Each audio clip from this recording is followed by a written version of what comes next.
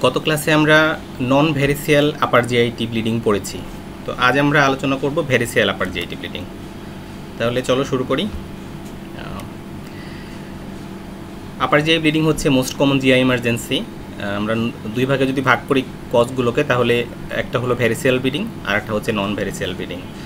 Majority নন variceal, প্রায় 60%-এর মতো কারণ আসলে নন ভেরিসিয়াল, আর বাকি 30-40% হচ্ছে ভেরিসিয়াল ব্লিডিংয়ের কারণে পেশেন্ট আমাদের কাছে আসে। আর ভেরিসিয়াল ব্লিডিং জানো যে ভ্যারিক্স থেকে হচ্ছে, তার মানে ইসোফেগাসের লোয়ার এন্ডে বা স্টমাকে যদি ভ্যারিক্স হয়, ভ্যারিক্স ডিনোট করে আসলে পোর্টাল হাইপারটেনশন, এবং বেশিরভাগ পোর্টাল হাইপারটেনশনের কারণ কিন্তু লিভার সিরোসিস। তো কখনো কখনো কিন্তু লিভার সিরোসিস না হয়েও পোর্টাল হাইপারটেনশন হতে পারে, তখন সেটাকে আমরা এক্সট্রা হেপাটিক অথবা নন সিরোটিক পোর্টাল হাইপারটেনশন বলি। সেগুলো থেকেও কিন্তু পেশেন্ট ভেরিসিয়াল ব্লিডিং নিয়ে আমাদের কাছে আসতে পারে।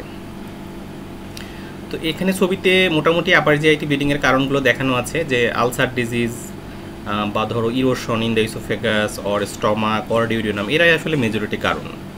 তারপরে হচ্ছে ভেরিসিয়াল ব্লিডিং, এছাড়াও স্টমাকে কার্সিনোমা বা ইসোফেগাসে বা ডিউডিনামে কোনো ম্যালিগনেন্সি হলে, এছাড়া এই টেরিটরিতে কোনো ভাস্কুলার অ্যানোমালি হলে, এবং ক্ষেত্র বিশেষে অ্যাওর্টার সাথে যদি ডিউডিনামের কোনো কমিউনিকেশন হয়ে যায়, ফিস্টুলা হয়ে যায়, তাহলেও পেশেন্ট আপার জিআইটি ব্লিডিং নিয়ে আসতে পারে। এই কারণগুলো আমরা ডিটেল গত ক্লাসে আলোচনা করেছি।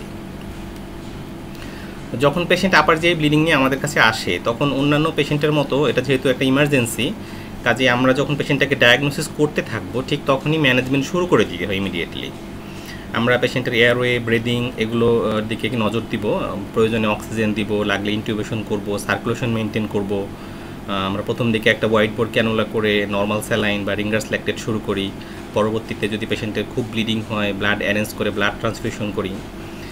আমরা এর মধ্যে ব্রিফ হিস্ট্রি, ক্লিনিক্যাল এক্সামিনেশন করে যদি আমি পেশেন্টের পোর্টাল হাইপারটেনশনের অথবা ক্রনিক লিভার ডিজিজের কোনো এভিডেন্স পেয়ে যাই, তাহলে কিন্তু ক্লিনিক্যালি ডায়াগনোসিসের মাধ্যমে আমরা ইনজেক্টেবল সোমাটোস্ট্যাটিন বা তার অ্যানালগ শুরু করতে পারি।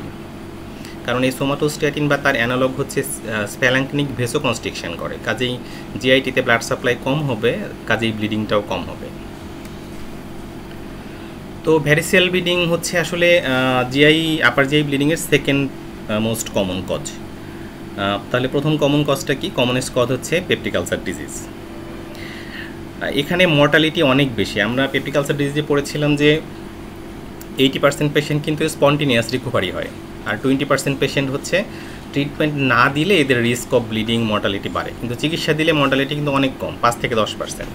কিন্তু এখানে দেখো, এখানে প্রতিটা episode of bleeding causes 30% mortality. প্রতিটা এপিসোড, তার একবার ব্লিডিং হলো 30% মর্টালিটির চান্স, আবার যদি ব্লিডিং হয় আবারও 30% মর্টালিটির চান্স। কাজেই মর্টালিটি কিন্তু ভেরিসিয়াল ব্লিডিংয়ে অনেক বেশি। আর মর্টালিটি আসলে ডিপেন্ড করে হচ্ছে তোমার আসলে পেশেন্টের আন্ডারলাইং কন্ডিশনটা কি। আন্ডারলাইং কন্ডিশন কি সিরোসিস নাকি সিরোসিস নেই? যদি নন সিরোটিক হয় তাহলে তাদের মর্টালিটি মানে লং টার্ম সার্ভাইভালটা কিন্তু ভালো। যদি কিন্তু আন্ডারলাইং সিরোসিস থাকে, এবং সেই সিরোসিসটা কতটুকু খারাপ, যে তার চাইল্ড পাগ স্কোর কেমন, মেল স্কোর কেমন, তাদের সিভিয়ারিটি, যাদের লিভার ডিজিজ সিভিয়ারিটি বেশি, চাইল্ড বি বা সি, তাদের হচ্ছে লং টার্ম সার্ভাইভাল কম। আবার ধর যাদের চাইল্ড এ অথবা যাদের নন সিরোটিক, তাদের কিন্তু সার্ভাইভাল বেশ ভালো। আর এই যে খারাপ রোগীগুলো, চাইল্ড বি বা চাইল্ড সি যাদের, তাদের তুমি ট্রান্সপ্লান্ট করতে পারলা কি পারলাম, তার উপরও ডিপেন্ড করে মর্টালিটি আসলে কেমন। তবে as a whole long term survival কিন্তু কম। যে পেশেন্ট ভেরিসিয়াল ব্লিডিং নিয়ে আমাদের কাছে আসে, তার দেখা যায় less than 40% patient survive for 1 ইয়ার। তার মানে 60% পেশেন্ট কিন্তু 1 বছরের মধ্যেই মারা যাচ্ছে। তো মেডিকেল ম্যানেজমেন্টে আমরা প্রথমে যে ড্রাগটা শুরু করেছিলাম, যে আমরা সোমাটোস্ট্যাটিন বা তার অ্যানালগ শুরু করতে পারি। তো সোমাটোস্ট্যাটিন একটা শর্ট অ্যাক্টিং ড্রাগ, আর অ্যানালগগুলো যেমন অক্সিওটাইড বা ভ্যাপরিওটাইড, ল্যান্ডিওটাইড, আরও ড্রাগ আছে। তো এগুলোর একটু মানে হাফ লাইফটা একটু বেশি। তো আমাদের দেশে 2টা ড্রাগই পাওয়া যায়, সোমাটোস্ট্যাটিনও পাওয়া যায়, অক্সিওটাইডও পাওয়া যায়। এখন আমরা যে কোনো ড্রাগ শুরু করতে পারি। এর মধ্যে সোমাটোস্ট্যাটিন দিতে গেলে আমাদের দিতে হবে হচ্ছে 250 মাইক্রোগ্রাম ইন্টারভেনাসলি বোলাস। তারপরে হচ্ছে কন্টিনিউয়াস ড্রিপে দিয়ে রাখতে হবে 250 মাইক্রোগ্রাম পার আওয়ার। এটা তোমার আসলে 3 থেকে 5 দিন দিতে হয়। তো বাজারে সোমাস্টিন বা স্টিলামিন নামে ইনজেকশন পাওয়া যায়, এটা 3000 মাইক্রোগ্রাম। তো এটা তুমি 3000 মাইক্রোগ্রাম ধরো 1 লিটার ফ্লুইডে যদি ডাইলুট করে দাও, তাহলে মোটামুটি 40-45 ml এর মধ্যে আসলে 250 মাইক্রোগ্রাম থাকে। তাহলে ডাইলুট করে আমরা 40-45 ml রানিং দিয়ে দিতে পারি বোলাস ডোজ। অথবা এই 250 মাইক্রোগ্রাম কিন্তু অ্যাম্পুলও পাওয়া যায়, চাইলে একটা অ্যাম্পুল তাকে বোলাস দিয়ে দিতে পারো।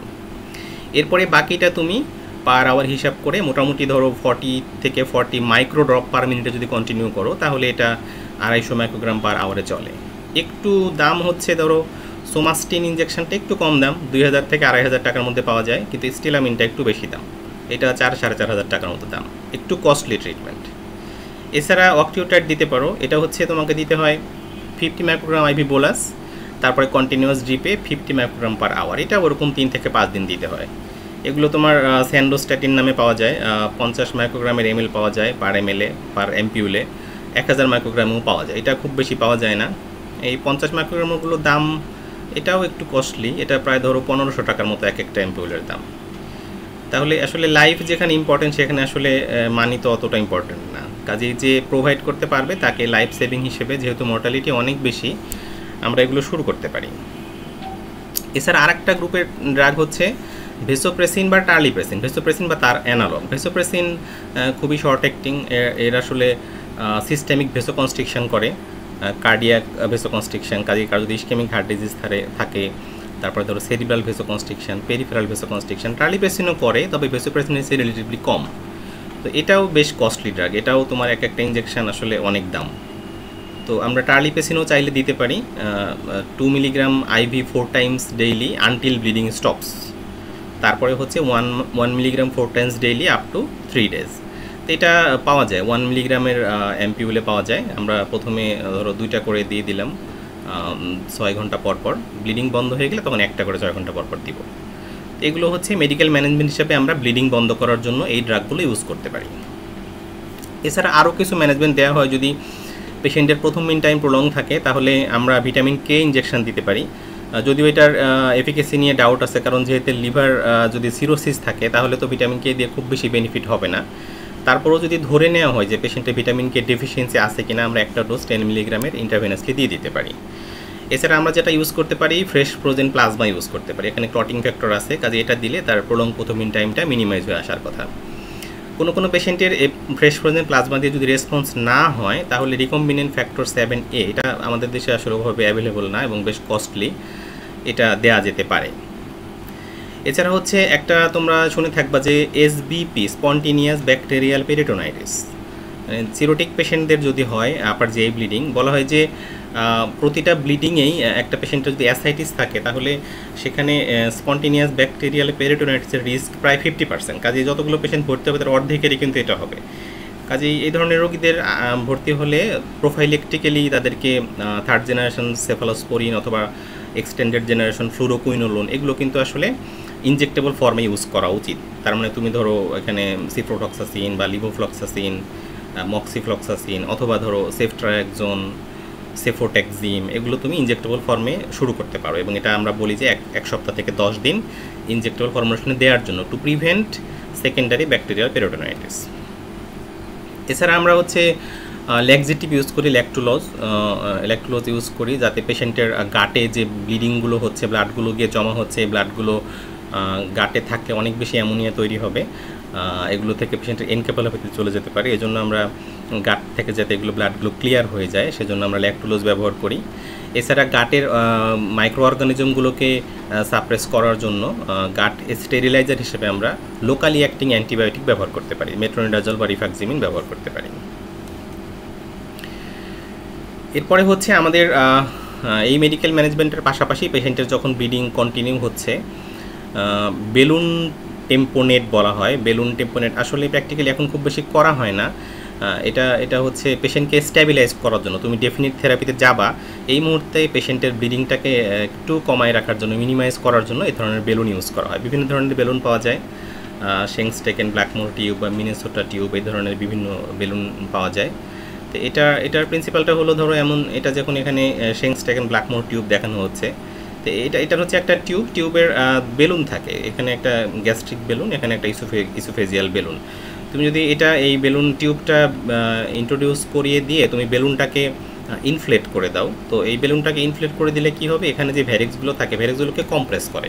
তো কম্প্রেস করলে এটা জাস্ট হচ্ছে কোথাও ব্লিডিং হচ্ছে, হাতে মনে করো ব্লিডিং হচ্ছে, তুমি চেপে ধরলা, এই কম্প্রেশন করলে যে টেম্পোরারি ব্লিডিং স্টপ হওয়া, এটা আসলে সেই কাজ করে, অনেকক্ষণ রাখা যায় না, কারণ ইস্কেমিয়া হয়ে যেতে পারে, নেক্রোসিস হয়ে যেতে পারে, এই জন্য এটা টেম্পোরারি কম্প্রেস করে রাখা হয়, আবার ধরো ছেড়ে দেওয়া হয়, ডিফ্লেট করা হয়, আবার ইনফ্লেট করা হয়। এটা শুধু সময় নেওয়া যে আমি পেশেন্টটাকে স্টেবল করে যখন ডেফিনিট চিকিৎসাতে যাব এই সময়টা নেওয়ার জন্য এটা ব্যবহার করা যেতে পারে। এরপরে আমরা পেশেন্টকে স্টেবল করে আমরা এন্ডোস্কোপি করব। এন্ডোস্কোপি করে এন্ডোস্কোপিক্যালি আমাদের ব্লিডিং বন্ধ করার চেষ্টা করা হয়। তো এন্ডোস্কোপিক্যালি ব্লিডিং বন্ধ করার, ভ্যারিসিয়াল ব্লিডিং বন্ধ করার দুইটা পদ্ধতি আছে। একটা হচ্ছে কিছু ইনজেকশন দেওয়া হয়, আর একটা হচ্ছে রাবার ব্যান্ড। এই যে ডাইলেটেড ভেইনগুলো, ভ্যারিক্স তো আসলে ডাইলেটেড ভেইন, তো এই ডাইলেটেড ভেইনগুলোর মধ্যে রাবার ব্যান্ড লাগাই দেওয়া হয়। কিছু ইনজেকশান হচ্ছে স্ক্লেরোজেন্ট, তার মানে হচ্ছে কিছু কেমিক্যাল সাবস্টেন্স যেগুলো তুমি যদি ভ্যারিক্সে বা ভ্যারিক্সের আশেপাশে ইন্ট্রা বা প্যারাভ্যারিসিয়াল এই ইনজেকশনগুলো পুশ করো, তাহলে এই ভেসেলটাকে ওরা স্ক্লেরোস করে ফেলে, শক্ত করে ফেলে, অবলিটারেটেড করে ফেলে, কাজেই এখান থেকে ব্লিডিং হয় না। আর একটা হচ্ছে গ্লু ইউজ করা যায়। গ্লু ধরো আঠা, বুঝতেই পারছো, এটা হচ্ছে স্টিকি সাবস্টেন্স। এটা যখন তুমি ভ্যারিক্সের মধ্যে ইনজেক্ট করবা তখন এটা একটা স্টিক হয়ে ব্লাডের সঙ্গে ব্লাডগুলোকে কগুলেট করে স্টিকি হয়ে ব্লাডের ভেসেলের যে ক্যালিবার এবং লুমেনটাকে বন্ধ করে দেয়, বন্ধ করে দিয়ে ব্লিডিংটা বন্ধ করে। তো এখানে দেখো এন্ডোস্কোপিক্যালি আমরা একটু ভ্যারিক্স দেখানোর চেষ্টা করছি, যেখানে হচ্ছে এটা আসলে ইসোফেগাস, এটা লোয়ার এন্ড অফ ইসোফেগাস। এই ওপেনিংটা হচ্ছে গ্যাস্ট্রোইসোফেজিয়াল জাংশন থেকে স্টমাকে যাচ্ছে। তো এগুলো আসলে দেখো এই পাশটা ভালো, এই পাশে দেখুন ডাইলেটেড ভেইন দেখা যাচ্ছে না, কিন্তু এখানে দেখো একটা কলাম, এখানে একটা ভেইন, ডাইলেটেড ভেইন।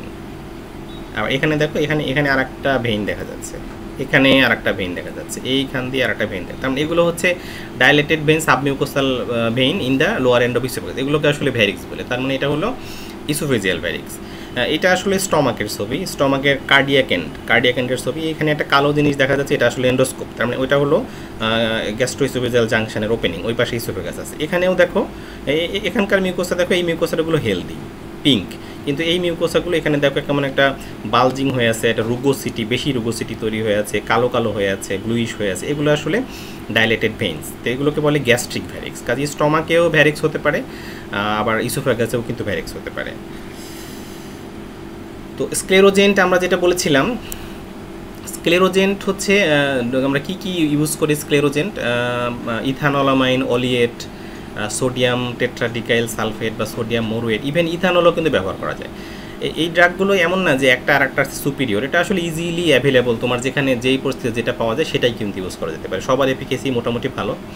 তো এগুলো আমরা আগে বলেছি যে ইন্ট্রা বা প্যারাভ্যারিসিয়াল ইনজেকশন, তার মানে যখন ইনজেক্ট করা হয় একটা স্ক্লেরোথেরাপি নিডল পাওয়া যায়, এই নিডলটা ওয়ান টাইম ইউজ করা হয় পেশেন্টদের ক্ষেত্রে। এটাও আবার একটু ধরো 3500-4000 টাকার মতো একটা নিডল। এই নিডলটা অনেক বড়, এন্ডোস্কোপের মাঝখান দিয়ে এটা ঢুকাই দিয়ে ওই ভ্যারিক্সের মধ্যে তুমি নিডলটা ঢুকাই দেবে, বাইরে থেকে স্ক্লেরোজেনটা ইনজেকশন সিরিজ দিয়ে পুশ করতে হয়। ভ্যারিক্সেও দিতে হয়, ভ্যারিক্সের মাঝে, দুই ভ্যারিক্সের মাঝখানেও দিতে হয়, ভ্যারিক্সের আশেপাশ দিয়ে, তার মানে ইন্ট্রা এবং প্যারাভ্যারিসিয়াল দিতে হয়। এবং এটা এক সেশনেই যে পেশেন্টের সব ভেসেল স্ক্লেরোসড হয়ে যাবে তা কিন্তু না, এটা উইকলি বা টু উইকলি আমরা ফলো আপ করতে পারি এন্ডোস্কোপি করে, যদি রিমেইনিং কোনো ভেইন থাকে সেগুলোতে আবার ইনজেক্ট করতে পারি। হিমোস্টেসিস বেশ ভালো অ্যাচিভ হয়, প্রায় ধরো 90% পেশেন্ট বা 95% পেশেন্টের হিমোস্টেসিস করে ফেলা সম্ভব স্ক্লেরোথেরাপি দিয়ে। রিব্লিডিং রেট 25 থেকে 30%, তার মানে প্রায় 1/3 পেশেন্ট কিন্তু আবারও ব্লিডিং হতে পারে, এজন্য এদের কয়েকটা সেশন আসলে দিতে হয়। প্রবলেম হচ্ছে আমরা যেখানে স্ক্লেরোসিস করব, তো এখানে অনেক সময় ভেইন ছাড়াও ইসোফেগাসের মিউকোসাও কিন্তু অনেক সময় ড্যামেজ হয়ে যায়, স্ক্লেরোসড হয়ে যায়। তো ওগুলো পরে স্ল্যাপ আউট হয়ে যায়, স্ল্যাপ আউট হয়ে গেলে ওখানে আলসার হয়। অনেক সময় আলসার যদি খুব বেশি ডিপ হয় তাহলে সেখান থেকে ইসোফেগাস পারফোরেশন হতে পারে। আবার ধরো একটা বড় আলসার হয়ে গেলে পারফোরেট হলো না, এই আলসারটা পরে হিল করবে। তো চারদিকে আমরা ইনজেকশন দিয়ে তাদেরকে স্ক্লেরোসিস করেছি, এই চারদিকের আলসারগুলো যখন হিল করে তখন ইসোফেগাস কিন্তু স্ট্রিকচার ডেভেলপ করতে পারে। তো এগুলো হচ্ছে মোটামুটি লং টার্ম কমপ্লিকেশন। আর ইনজেকশনের সময় যেটা হতে পারে সেটা হলো যে পেশেন্টের আন্ডারলাইং মেডিয়েস্টিনাইটিস হতে পারে, ইনফ্লামেটরি চেঞ্জ, পেশেন্টের আরও ইনফ্লামেটরি চেঞ্জ হলে পেশেন্টের অনেক সময় নিউমোনিয়া, এআরডিএস এগুলো ডেভেলপ করতে পারে, কখনো কখনো প্লুরাল ইফিউশন হতে পারে। ইভেন এই যে আমরা যে ভেইনে ইনজেকশন দিচ্ছি, গাট তো স্টেরাইল না, গাটে অনেক সময় ব্যাকটেরিয়া থাকে, অর্গানিজম থাকে, এই অর্গানিজমগুলো ভেইনের মধ্যে ঢুকে সিস্টেমের সার্কুলেশন চলে যেতে পারে, চলে গিয়ে পেশেন্টের ব্যাকটেরিয়ামিয়া বা সেপ্টিসিমিয়া হতে পারে পেশেন্টের। এরপরে আসা হচ্ছে গ্লু ইনজেকশন। গ্লু ইনজেকশনটা আসলে এটা হচ্ছে মেইনলি গ্যাস্ট্রিক ভ্যারিক্সে দেওয়া হয়, কারণ গ্যাস্ট্রিক ভ্যারিক্সগুলো এমন ধরো আমরা যদি ছবি দেখি তাহলে এখানে দেখো এই ভেইনগুলো বেশ স্ট্রেইট। এখানে স্ক্লেরোথেরাপি দেওয়া বা ব্যান্ড লাইগেশন করা, ব্যান্ড মানে হচ্ছে ধরো আমরা যখন একটা স্ট্রেইট ভেরিক্স থাকে তার মধ্যে একটা এন্ডোস্কোপ এখানে নিয়ে ওটাকে সাকশান দিলে এরকম ফোল্ড হয়ে ভিতরে ঢুকে আসলে বাইরে ব্যান্ড পরায় দেওয়া হয়। তো এই স্ট্রেট জায়গাতে এই কাজগুলো করা কিন্তু সহজ, কিন্তু এই জায়গাগুলোতে আসলে ভেরি ডিফিকাল্ট। এখানে আসলে কোথায় ব্যান্ড লাগাবা, কোথায় স্ক্লেরোথেরাপি করবা, এই ওয়াইড এরিয়াতে আসলে ইউজ করার জন্য গ্লুটা বেশ হচ্ছে অ্যাপ্রোপ্রিয়েট। এই জন্য oesophageal gastric ভ্যারিক্সে mainly glue use করা হয়, তবে ইসোফেজিয়াল ভ্যারিক্সেও করা যেতে পারে। এটার প্রবলেম হলো এরা খুবই মানে কী বলবো, খুবই স্ট্রং গ্লু। মানে এগুলো তুমি এন্ডোস্কোপ দিয়ে যখন ব্যবহার করবে, এটা যদি তুমি একটু সাবধান না থাকো তাহলে এন্ডোস্কোপের চ্যানেলেই গ্লু আটকায় যেতে পারে, স্কোপ নষ্ট হয়ে যেতে পারে। বা আমরা যখন কোনো প্রসিডিওর করি, ব্লাড ব্লিডিং হয়, তখন কিন্তু আমরা এন্ডোস্কোপ দিয়ে সাকশান দিই ব্লাড ক্লিয়ার করার জন্য। তো গ্লু ইউজ করার সময় যদি কেউ সাকশান দিয়ে ফেলে তাহলে গ্লুটা চলে আসবে এন্ডোস্কোপের লুমেনে, ওয়ার্কিং চ্যানেল ব্লক হয়ে যেতে পারে। জন্য এটা একটু ব্যবহার করা ডিফিকাল্ট, তবে হাইলি ইফেক্টিভ। এটা তুমি যদি গ্যাস্ট্রিক ভ্যারিক্স ইউজ করো খুবই ভালো ইফেক্টিভ, কারণ গ্যাস্ট্রিক ভ্যারিক্সের ওখানে ব্যান্ড লাগানো, একটা হচ্ছে হ্যাফাজার্ড থাকার জন্য ব্যান্ড লাগানো কষ্ট, আর একটা হচ্ছে যে গ্যাস্ট্রিক মিউকোসা, মানে স্টমাকের যে ভ্যারিক্স এগুলো রিলেটিভলি ডিপার লেয়ারে থাকে, বা মিউকোসাগুলো একটু থিক। ইসোফেগাসের মিউকোসা বেশ থিন, এজন্য তুমি যদি ইসোফেগাসে সাকশান দিয়ে একটা ভেসেল ধরে ফেলো ভেইন, তাহলে ভেইনটা গ্রিপে চলে আসা সহজ। কিন্তু স্টমাকে যদি তুমি সাকশান দিয়ে আনো তাহলে দেখা যায় যে শুধু মিউকোসাটাই আসছে, হয়তো ভেইনটা আসে নাই। তখন যদি তুমি শুধু মিউকোসাতে ব্যান্ড লাইগেশন করো, পরবর্তীতে ওটা স্ল্যাপ আউট হয়ে গিয়ে অনেক ডিপ আলসার হওয়ার সম্ভাবনা থাকে এবং অনেক বেশি ব্লিডিং হওয়ার সম্ভাবনা থাকে। এছাড়া গ্লু ইনজেকশন করার সময় ওই গ্লুটা ধরো ওই ভেইনের মধ্যে চলে গিয়ে সেটা কিন্তু এখান থেকে এম্বোলিজম হতে পারে, এটা পালমোনারি এম্বোলিজম হতে পারে, ব্রেইনে গিয়ে এম্বোলিজম হতে পারে, এটা একটা গ্লুর সাইড ইফেক্ট। এরপর হচ্ছে আরেকটা অপশন হচ্ছে ব্যান্ড লাইগেশন। তো ব্যান্ড লাইগেশন হচ্ছে তোমার এখানে দেখো, এই হচ্ছে তোমার ভ্যারিক্সের ছবি। আমরা যেটা বললাম যে এই যে একটা ভ্যারিক্স, মনে করো ভ্যারিক্সের উপরে এটা একটা এন্ডোস্কোপের টিপ, তার একটা প্লাস্টিকের ক্যাপ লাগানো আছে। তো এই একটা ভেইনের উপরে গিয়ে সাকশান দেওয়া হয়, সাকশান দিলে সাকশানের মাধ্যমে ভেইনটা এন্ডোস্কোপের ভিতরে চলে আসে, লুমেনের ভিতরে চলে আসে। তো যখন চলে আসে তখন বাইরে থেকে এই যে একটা দেখো একটা ব্যান্ড লাগিয়ে দেওয়া হয়েছে, এটা ব্লু কালারের একটা ব্যান্ড এখানে লাগিয়ে দেওয়া হয়েছে। এটা আসলে ভ্যারিক্সটাকে বেঁধে ফেলা। তো বেঁধে ফেললে যেটা হয়, ধরো এরকম একটা ভেইন ছিল, সেখানে সাকশান দিয়ে এরকম লুপ বানায় বেঁধে ফেলা হলো। পরবর্তীতে এই লুপের অংশটা স্ল্যাপ আউট হয়ে যায়, ভেইনগুলো আর থাকে না, মাঝখানে ভেইন থাকে না। তো মাঝখানে ভেইন থাকে না মানে এখানে ব্লিডিং হওয়ার চান্স তো আর থাকে না। তো এই এন্ডোস্কোপিক ব্যান্ড লাইগেশনের কমপ্লিকেশন অত বেশি না, কারণ এটা খুব ডিপ আলসার করতে পারে না, তারপরেও ইসোফেজিয়াল আলসার করতে পারে, সেখান থেকে ব্লিডিংও হতে পারে। সাধারণত এত বেশি আলসার হয় না যে এটা থেকে পারফোরেশন হবে বা স্ট্রিকচার ডেভেলপ করবে। আর যেহেতু নিডল ইউজ করা হচ্ছে না, কাজেই মেডিয়াস্টেনাইটিস, এআরডিএস, সেপ্টিসেমিয়া এগুলোর চান্স এখানে খুবই কম। এটা ইজি টু অ্যাপ্লাই এবং এটা কম সেশন প্রয়োজন হয়। স্ক্লেরোথেরাপি যেমন 1 সপ্তাহ 2 সপ্তাহ পর দিয়ে যেতে হয় অনেকবার, ব্যান্ড লাইগেশনও লাগে অনেকবার, তবে রিলেটিভলি স্ক্লেরোথেরাপির চেয়ে ব্যান্ড লাইগেশনটা কম সেশন লাগে। এটা তোমার মোটামুটি 2 উইকলি বা 4 উইকলি অ্যাপ্লাই করতে হয়। তো এখানে দেখো আরেকটা ছবি দেখানো হচ্ছে যে পেশেন্টের দেখো অ্যাক্টিভ ব্লিডিং হচ্ছে। এখানে একটা ভ্যারিক্স আছে, এখানে অ্যাক্টিভ ব্লিডিং হচ্ছে।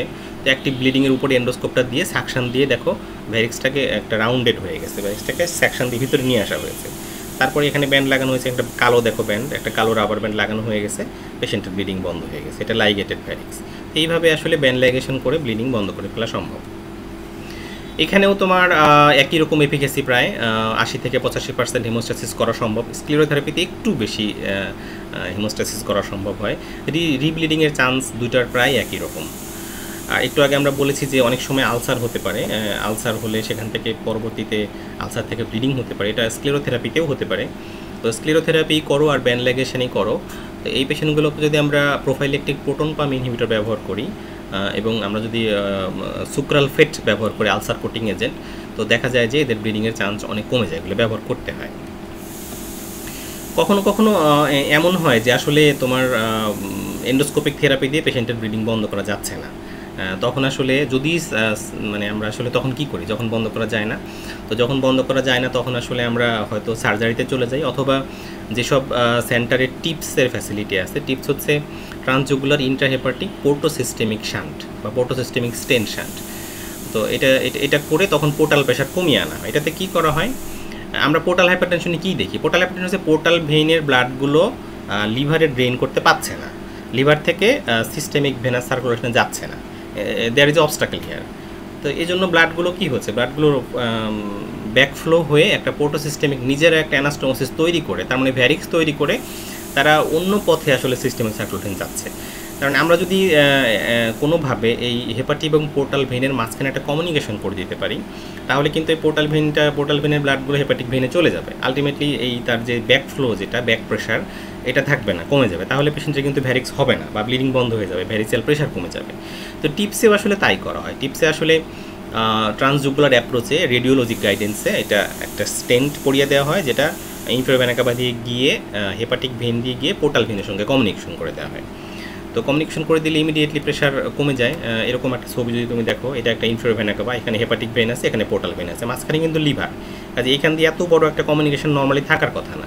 তার মানে তাকে একটা এখানে স্টেন্ট বা শান্ট তৈরি করে দেওয়া হয়েছে, যে পোর্টাল ভেনের ব্লাডটা সরাসরি হেপাটিক ভেনে এবং আইভিসিতে চলে যাচ্ছে। এভাবে আসলে টিপস করা হয়। প্রবলেম হচ্ছে এই যে তুমি শান্ট করলা, তাহলে শান্ট একসময় ওক্লোশন হয়ে যেতে পারে, প্রায় 80% ক্ষেত্রে শান্ট ওক্লোশন হয়।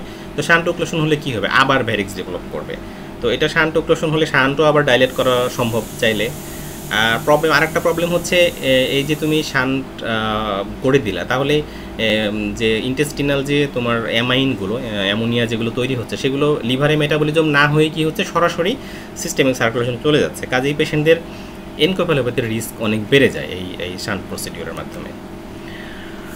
শান্ট করার আগে ডেফিনেটলি পোর্টাল ভেনের প্যাটেন্সি আছে কিনা সেগুলো দেখে নিতে হয়। কারণ পোর্টাল ভেন যদি প্যাটেন্ট না থাকে, তুমি একটা এত বড় প্রসিডিওর করে ফেললে, শান্ট করে হেপাটিক ভেনের সঙ্গে পোর্টাল ভেনের কমিউনিকেশন করে দিলে, দেখা যায় পোর্টাল ভেনটাই আসলে বন্ধ, লিভারে ঢোকার আগেই তার ব্লক আছে, তাহলে তো এই শান্ট করে লাভ হবে না। কাজে এটা দেখে নিতে হয় অ্যানজিওগ্রাম করে। ডেফিনেটলি কোয়াগুলেশন ডেফিসিয়েন্সি, তার এনিমিয়া, থ্রম্বোসাইটোপেনিয়া, এগুলো যেগুলো আছে সেগুলো কারেকশন করে নিয়ে তারপরে টিপস করতে হয়। এছাড়া সার্জিক্যাল প্রসিডিওরের মাধ্যমেও আমরা পোর্টাল হাইপারটেনশনের ম্যানেজমেন্ট করতে পারি। সার্জারি আমরা মোটামুটি ভাগ করতে পারি এভাবে, যে কিছু সার্জারি হচ্ছে নন শান্ট প্রসিডিওর, কিছু সার্জারি হচ্ছে শান্ট তৈরি করা, সার্জিক্যাল শান্ট, আর বাকিটা হচ্ছে লিভার ট্রান্সপ্লান্টেশন যদি তাদের লিভার সিরোসিস থাকে। তো যদি লিভার সিরোসিস না হয়ে নন সিরোটিক হাইপারটেনশন হয়, পোর্টাল হাইপারটেনশন, তাহলে কিন্তু ট্রান্সপ্লান্টের দরকার নেই। তাহলে সার্জিক্যাল প্রসিডিওরগুলো এমন।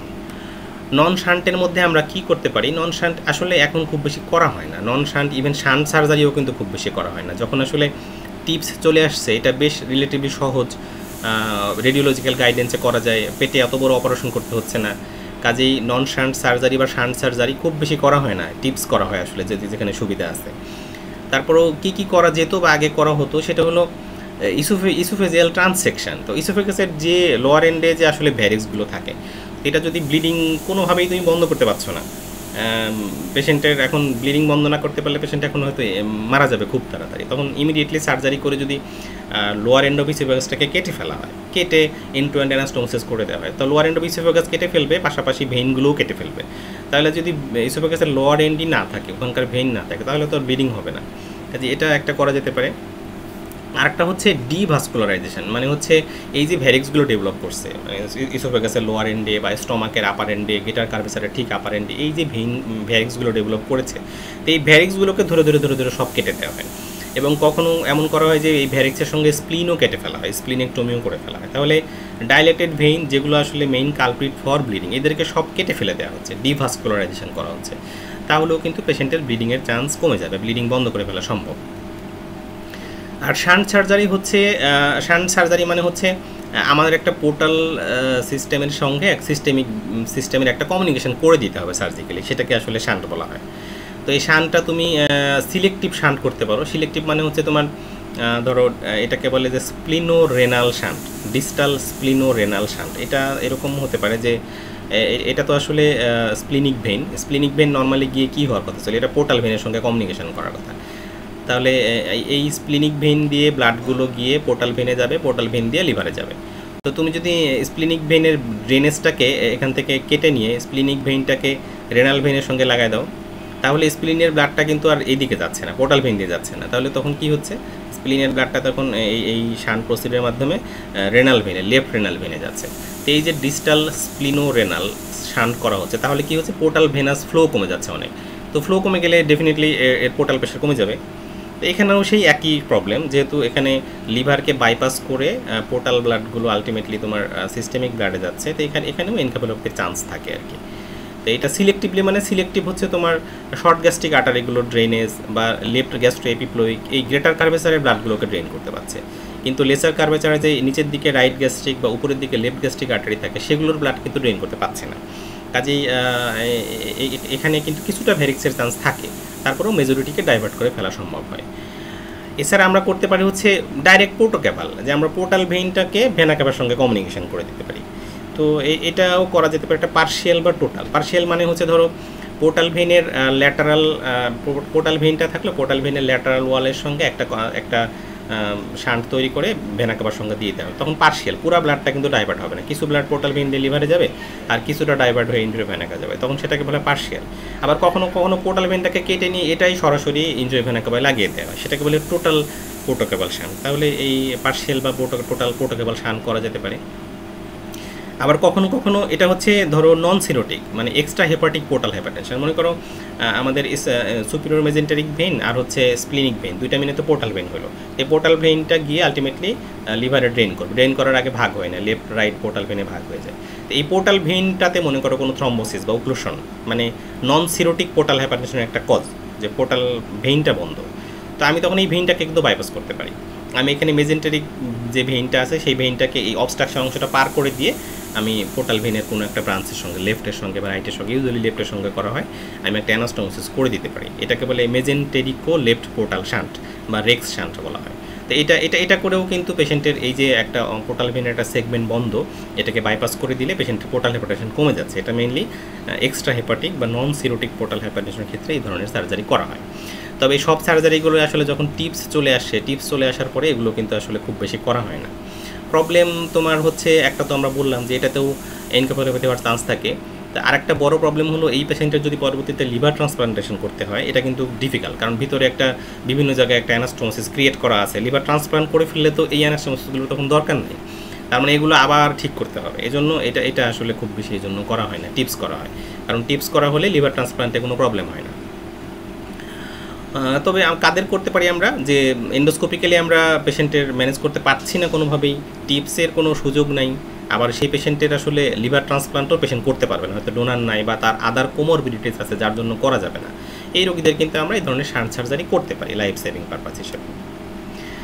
আর অবভিয়াসলি যদি পেশেন্টের প্রবলেম লিভার সিরোসিস হয়, তাহলে তুমি যদি লিভারটাকে ট্রান্সপ্লান্ট করে একটা হেলদি লিভার দিতে পারো, that will be definitive treatment for him or her. তাহলে তার পোর্টাল হাইপারটেনশন থাকবে না, পেশেন্টের কোনো ভ্যারিক্স থাকবে না। তাহলে এই হলো আমাদের মানে ভ্যারিসিয়াল পোর্টাল ব্লিডিংয়ের ডিসকাশন। তো আশা করি বুঝতে পেরেছো সবাই। আজকের মতো খোদা হাফেজ। হ্যাঁ।